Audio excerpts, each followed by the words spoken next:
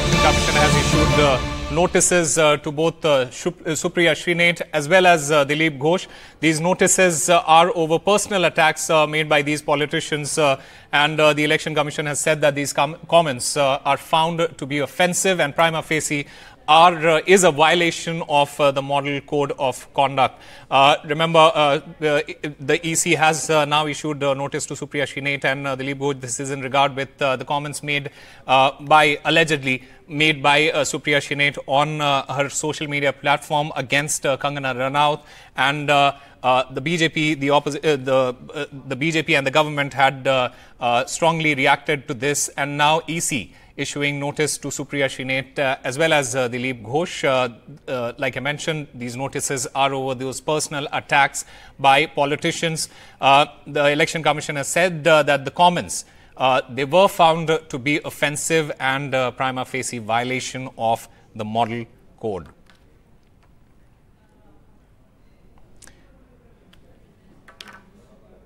Supriya Shrinate had been in the news for all the wrong reasons, especially after allegedly making those comments on her social media platform, where she used unparliamentary language with respect to Kangana Ranaut, and the Election Commission has now taken cognizance of the matter and said that these notices are being issued and that these comments are found to be offensive.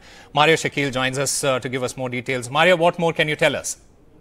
Yes, so the Election Commission has issued notices to both to Supriya Shrinate and also Dilip Ghosh. Remember, Dilip Ghosh only recently had made some very offensive comments against Mamata Banerjee, which the Commission says were objectionable and disrespectful. And hence, they have been asked to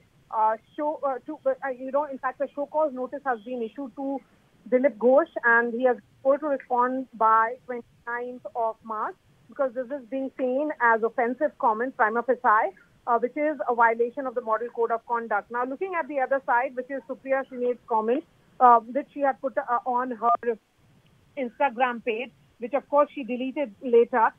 Again, the time that has been given is that till 29th of March, she should respond as to why action should not be taken against her for making a comment which is extremely objectionable and harsh. So this is being seen as a violation of Model Code of Conduct. When even if you criticize a political party, then it should be confined to policies and programs. The parties and the candidates must refrain from criticism on all aspects of private life, and public activities should be seen of the leaders, not private matters. And this statement of Supriya Shrinate is being seen as violation of Model Code of Conduct, because this is a low-level personal attack, which is about some kind of insult to the rivals, and which should not be made, because the Election Commission has gone on to talk about the manual, and the Code of Conduct is very clear about how such comments should be completely avoided, as this is also a violation and it cannot be seen as freedom of expression. Maria, is there any sort of action being or is it expected to be taken against Supriya Shrinate? Possible, or even against Dilip Ghosh, because notices have been sent to Supriya Shrinate and Dilip Ghosh, one of the BJP, another one of the Congress, because their comments have been found to be undignified and in bad taste. Both of them have been show-caused, and answers have been sought by 29th of March. What has been said also that in case that the response is not given to the Commission, then action will be initiated by the Commission post that. So time has been given till 29th as to when action, they have to give an explanation as to why action should not be taken against them for the comments which have been made by both the leaders. Yes, Maria, in fact, the Congress had already on Tuesday, it has said that there is no place for such language in public discourse. And Supriya Shrinate, she also cleared the air. But despite that, the Election Commission has issued a notice. Yes, because it has taken this issue up, just as the Trinamool Congress has taken up the issue of Dilip Ghosh.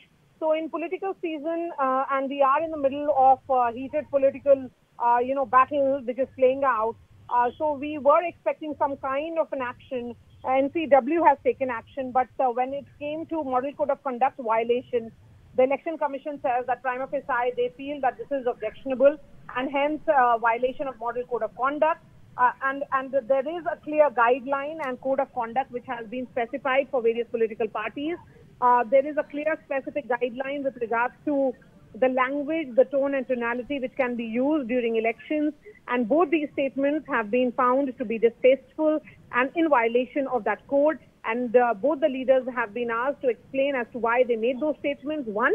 And second, why action should not be taken as per the rules which have been prescribed.